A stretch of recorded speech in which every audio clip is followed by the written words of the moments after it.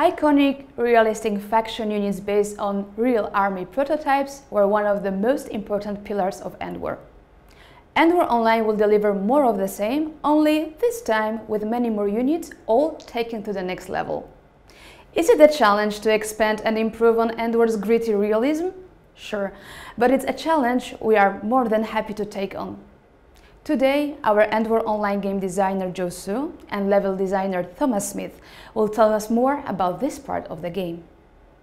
Heroes and their combat units are now part of a single package, blending deep gameplay, story and personality with realistic technology. The game takes place many years after EndWar. A lot has happened since then. Some of the armies are still using the same units and technologies. We like to think of these as old friends. In some cases, we also improved older combat units, the successors of previous ones, outfitted with more advanced military technology. EndWar Online is set in a world that's just suffered from a global war. The world's economies have collapsed and resources are short, so the armies are desperate to find anything they can from the 80s and 90s. In some cases, the armies have stumbled onto caches of old Cold War weapons as well, and we've retrofitted these items with state-of-the-art electronics, sights and other upgrades. This unique setting allows us to bring in some legendary weapons too, like the AK-47, which may have been designed in 1945, but it's still one of the most popular assault rifles of all time, or the Tu-160, which is the largest attack aircraft and tactical bomber. New technology is also being developed, slowly yeah, but high-tech futuristic designs do exist. That's why we have units like the highly advanced European stealth bomber. As you can see, if you are an EndWar player coming fresh to EndWar Online, you will be reunited with many of your old friends.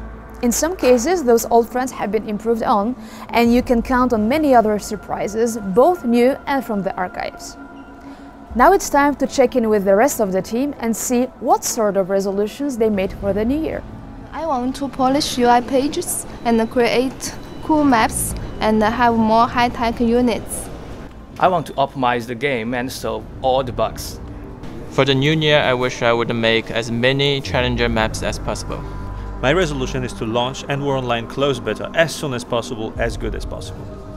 What I want for 2014 for EndWar is a super well-balanced game and a super fun experience. What I want? I hope my team don't eat, don't sleep, just work faster, faster and faster, because our fans are waiting. So, let's work. We have also some really big news. Our first technical public test of EndWar Online is going to take place at the end of February.